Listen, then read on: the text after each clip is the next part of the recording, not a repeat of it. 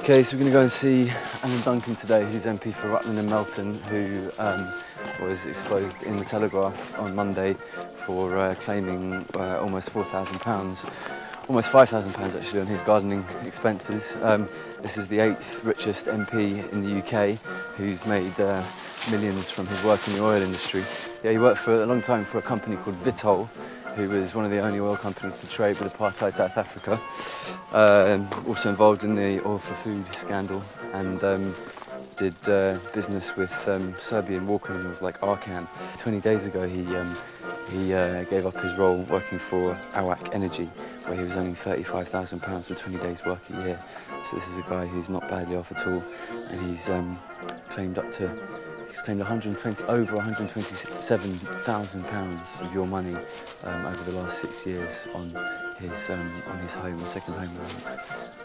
So yeah, we're going to go and garden his house for free, so he doesn't have to claim any more money on gardening expenses. Oh look, his gardener's already here. Let's just help out.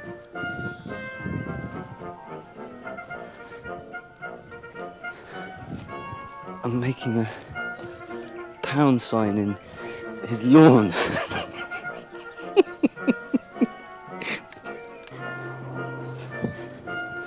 And Duncan's getting his lawn mowed.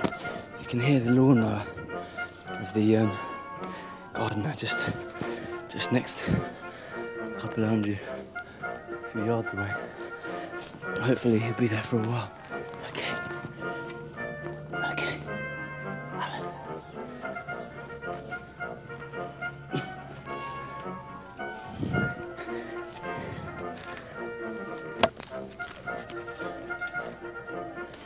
Is he coming?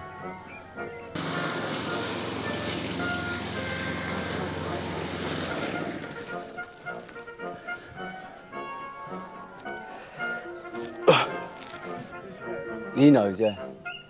Yeah, no, he knows. Yeah.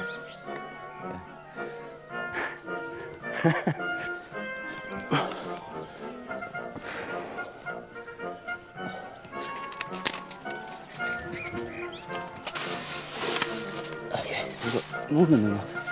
This is going to look really nice.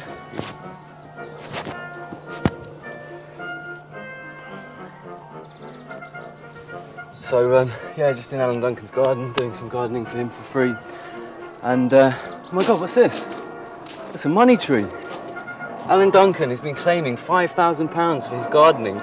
Taxpayers' money. He had a money tree in his garden all along. What's this? Oh my God.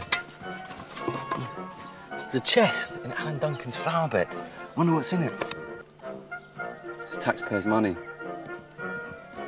Jesus Christ. He's got a money tree in his garden, and he's storing taxpayers' money in chests in his flower bed.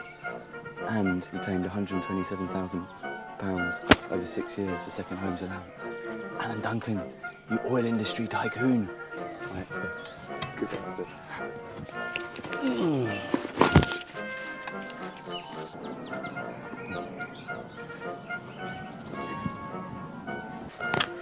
Come on, let's go.